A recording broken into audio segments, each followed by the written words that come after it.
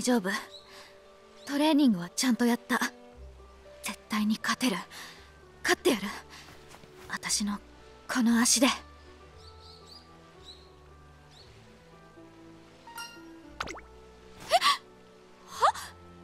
何急に。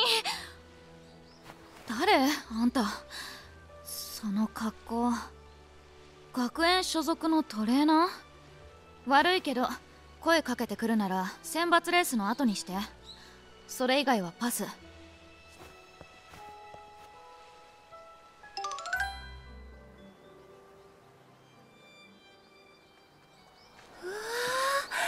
綺麗。見ろよ、あの子。あれが噂の。あなたもしかして。はい、私ですか？やっぱりモデルのシチーちゃんよね。雑誌で見たことあったけど本当に綺麗なのね。どうもありがとうございます。いやー、見た目にここまで花があるとレースも楽しみになっちゃうな。頑張ってね、シチーちゃん。はい、走りで見せられるように頑張ります。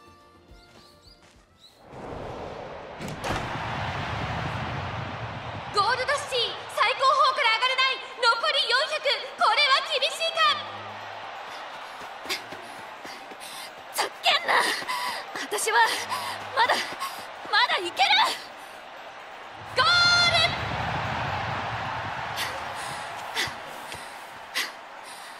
ル。5着か。くそ。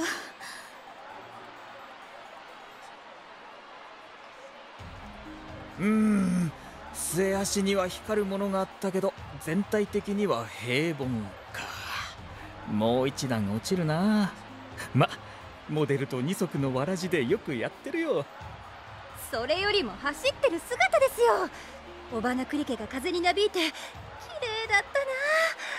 いやー、いいものが見られましたね。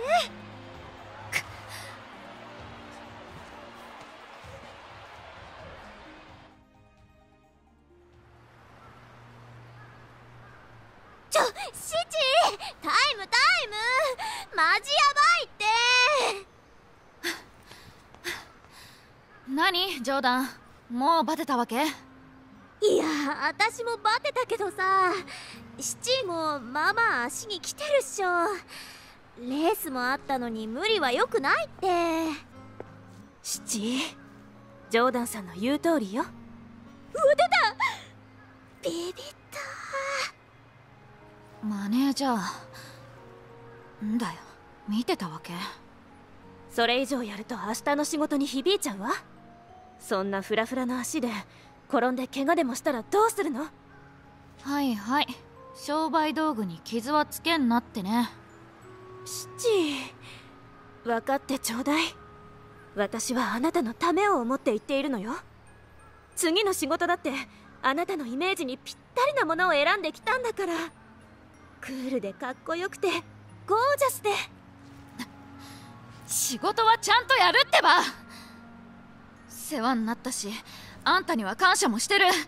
義理があるから今すぐモデル辞めるとかは言わないけど、私は走るしトレーニングもする。その邪魔だけはしないでっていつも言ってんでしょ。私は最初から反対だって言ったわ。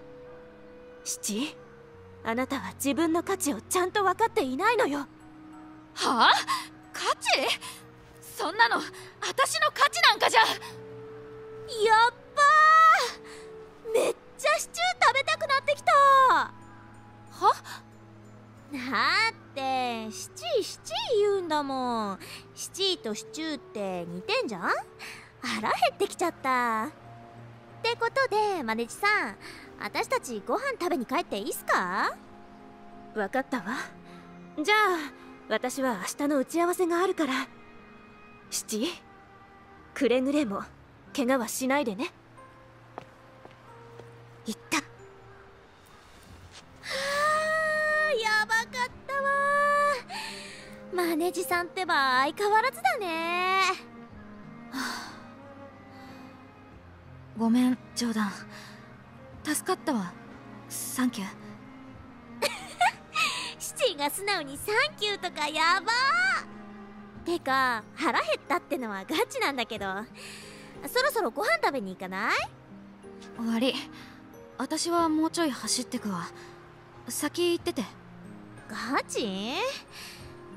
そっか、あんま無理すんな。じゃあ後でね。やるか。見てくれだけじゃない、空っぽのお人形さんじゃない。私は私になるんだから。